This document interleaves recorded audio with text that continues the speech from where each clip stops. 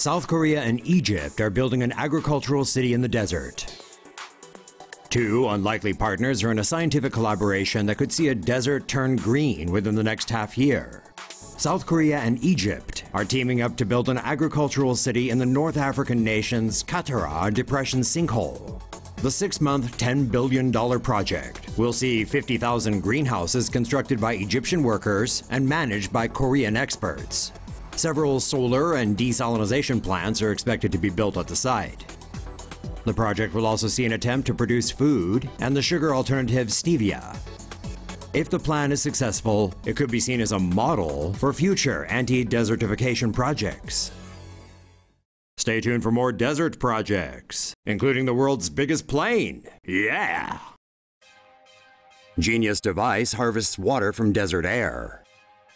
Certain parts of the world still lack access to safe water, but a new contraption made by a team from UC Berkeley and MIT might soon change that. The system consists of metal organic framework, or MOF crystals, pressed into a thin sheet and placed in a chamber between a solar absorber and a condenser plate.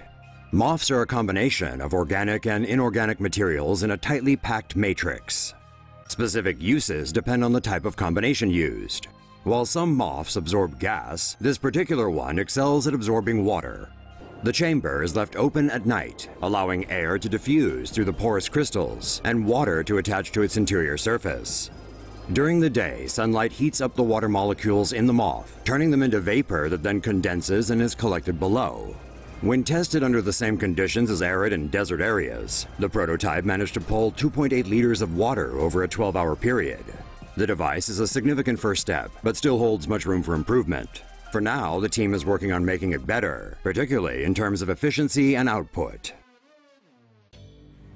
This could be the solution to world hunger. Researchers in Finland have successfully made food from electricity and carbon dioxide captured from the air. So, could this new technology help feed the world? The food-creating system uses a bioreactor, which contains water, microbes, and nutrients, such as nitrogen, sulfur, and phosphorus. The electric current triggers electrolysis of the water, and with carbon dioxide captured from the air, the end result of the chemical reaction produces a powdery, edible compound.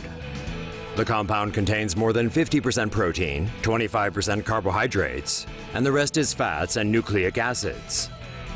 The bioreactor can be set up anywhere with renewable energy, such as solar power or wind energy. No word on how this stuff tastes, but who cares when, according to the UN, 795 million people are undernourished globally, and another 2 billion people are expected to join them by 2050. Maybe, just maybe, this could help. If this takes off, launch pads could be a thing of the past. This is the largest plane in the world, but it has yet to take flight, and it's not a passenger plane. So what exactly does it do?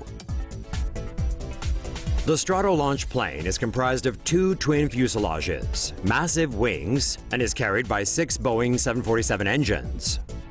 With its 117-meter wingspan, the aircraft is wider than a football field. It's designed to carry space-bound rockets, with a payload of up to 275 tons. The Stratolaunch commences takeoff with a rocket attached to its belly. With no payload, the plane weighs around 250 tons.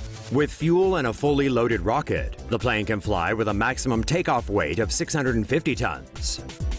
For scale, that's around the same weight as a commercial Airbus A380, carrying 550 passengers. The Stratolaunch is manned by a 3-person crew in the right fuselage, including a pilot, co-pilot, and a flight engineer.